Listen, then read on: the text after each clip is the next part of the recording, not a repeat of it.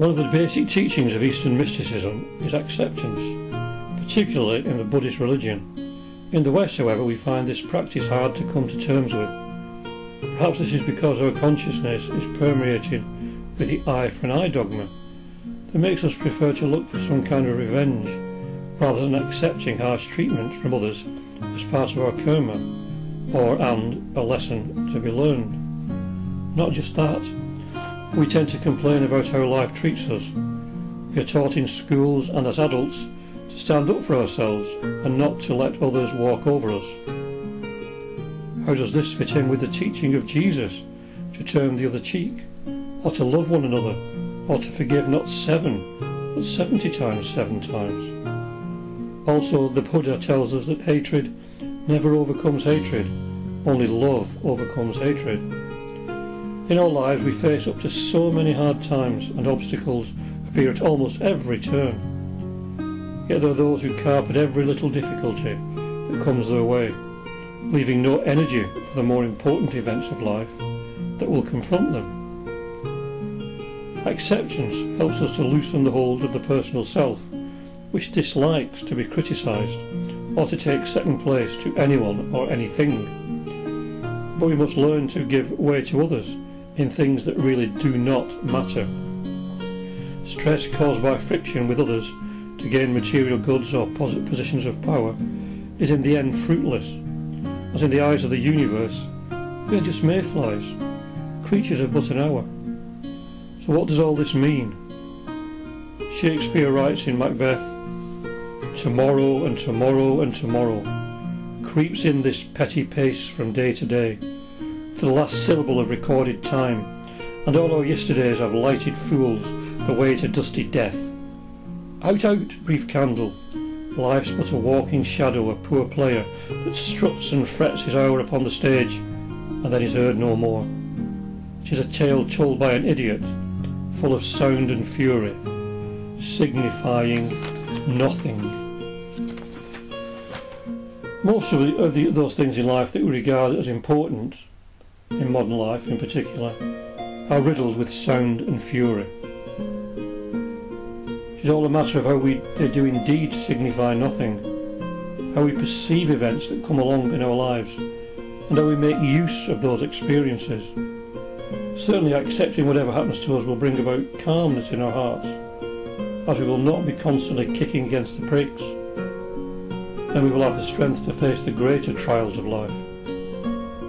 However, acceptance does not mean ignoring the seeming injustices around us if they pertain to others. It would be insensitive to accept suffering inflicted upon people or animals. In these cases, though, we should not resort to anger or violence, which muddies the atmosphere of the planet we live upon, but with calmness and clarity we should state our case and adhere to our principles with equanimity. Ahimsa, as propounded by Mahatma Gandhi, is a potent force. Gandhi also taught and practiced satyagraha, which exhorts us to hold fast to the tranquil power of the soul to overcome and negate the machinations of evil and cruelty in the world. It may be said that his actions led to some acts of violence, but only by those who were unable to grasp the full potential of these ideals. W.Q. Judge writes in an article, Am I my brother's keeper? "Resist not evil, saith one of the wise." Who said this knew full well his duty, and desired to convey to us knowledge. That he did not mean men to sit idly by, while ignorance let slip the dogs of pain, anguish and suffering, want and murder, is surely true. That he did not mean men to kneel in puerile simulation of holiness by the roadside while their fellow men suffer torture, wrong or abuse, is still more true. If men revile, persecute or wrong one, why resist? Perhaps it is evil, but so long as it affects oneself only, it is of no great matter. If want, sorrow or pain come to one, why resist or cry out? In the resistance or war against them, we create greater evils. Coming to oneself, they should have little weight, while at the same time they carry invaluable lessons in their hands. Rightly studied, they cause one to forget himself in the desire to assist others when similarly placed, and the lotus of duty or love for man to bloom out of the Nile mire of life. Was this not evil? For it is inseparable from life. It is our duty to live and accept uncomplainingly all of life. Was this not evil? But rather learn of it all the good, which in reality it only veils. End of quote. We can find love to ourselves and our families or our country, and how much harm that does to our quest to find some kind of acceptance to things that come our way. This kind of acceptance does not make life easier, nor does it make problems disappear, but it does change our attitude towards them. Remember that all we carry with us into this next life are those spiritual qualities we develop within us in this one. Book learning and intellectual knowledge pertain to the lower mind, which is connected to the transient personality and will disappear with all other aspects of our personal self. So it will not be carried through into the next incarnation.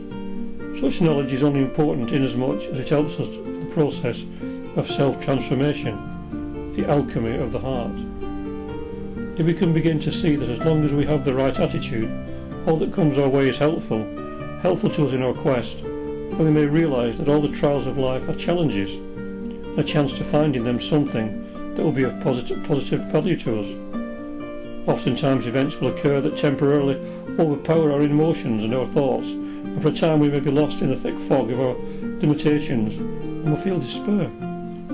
But if we can see in the darkness that all such ordeals pass in time, and we can learn lessons from those times that make us stronger and give us insight into the problems of others, then we are awakening to the fact that all things that come our way, seemingly good or bad, are actually helping us on our journey.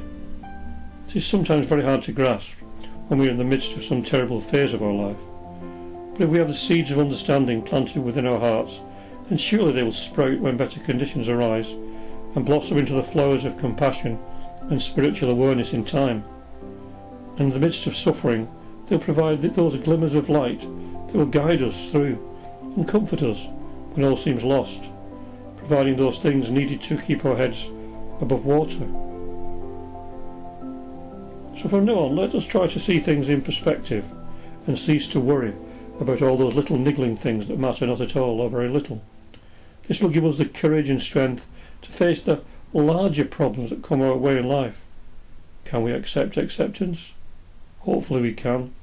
We can at least try.